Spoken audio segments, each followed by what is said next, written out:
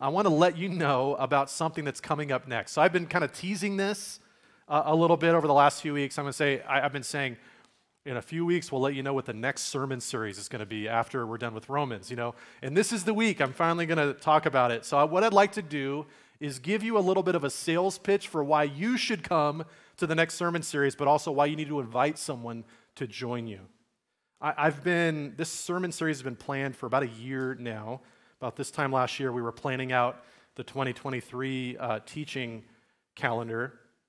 And I pitched to the group of people, our teaching team, this idea of a sermon series going through the life of Joseph in the book of Genesis. So Genesis chapter 39 to Genesis 50 is the story of Joseph, right? It's the first book of the Bible. And I want to put a picture up on the screen that's going to show you the title of our next sermon series. That says, God meant it for good.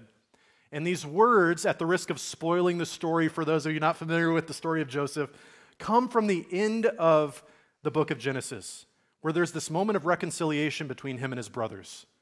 His brothers had wronged him deeply. They've betrayed him. They tried to kill him. It was a bad situation. We'll get into it next week. But at the end of the story, God works this redemption out and this reconnection between him and his brothers. And Joseph says these words. He says, "What you meant for evil, God meant it for good." And I've been kind of obsessed with the Joseph story for a number of years now and haven't taught through it at any depth, but I'm looking forward to doing that starting next Sunday.